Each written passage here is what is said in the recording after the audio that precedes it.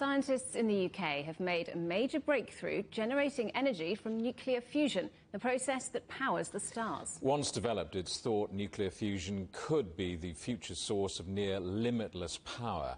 A team of researchers generated around 11 megawatts of heat in just 5 seconds, enough energy to power 10,000 homes. Neil Cairns from CGTN's science show Razor is here with us in the studio. So, Neil, how significant is this? What you're trying to do with nuclear fusion, you're trying to do two things. You're trying to create a reaction that, number one, sustains itself, but also creates more energy than it takes to start it and sustain it. What you're doing is you're jamming together two different types of hydrogen in the same reaction that powers the sun. And in the sun, of course, we've got and the stars, we've got the immense gravity which is causing that reaction to be able to sustain itself. But here we have to come up with technologies, in this case at the Joint European Torus, a magnetic containment field inside a reactor known as a tokamak. So what this is, 5 seconds doesn't seem like a long time, but it's proof that the technology they've been chasing and the one that will go into ITER, the international collaboration of 35 countries, including China and Russia, which will start in 2025, another giant experiment.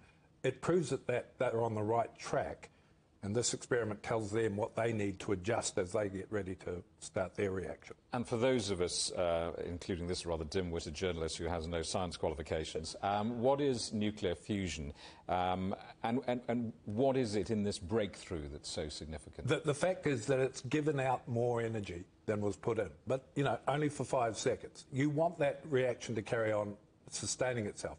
And to do that, like I say, we haven't got the gravity of the sun, so we have to come up with fixes. In fact, they've got 100 million degrees inside that reactor, whereas the sun is only 10 million degrees, right?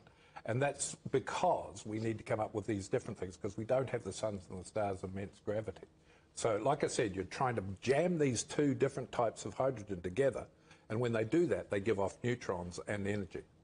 And that neutrons heat up the reactor, which heats up water, which drives a turbine. That's how you'll get your energy in the long run.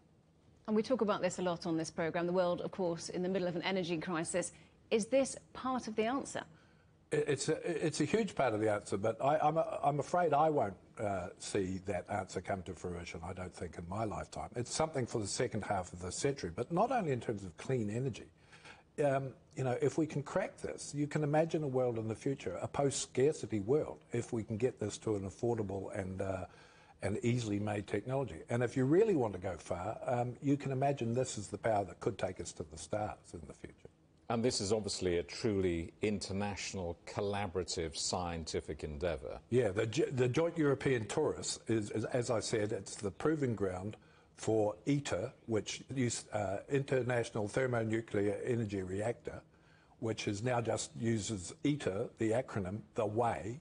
It is a collaboration of 35 countries around the world, including China and Russia and many others, the US and most European countries, in order to try and crack this problem of how do you keep this reaction, how do you start this reaction and keep it going and make sure that it's giving out more energy than it takes to create it.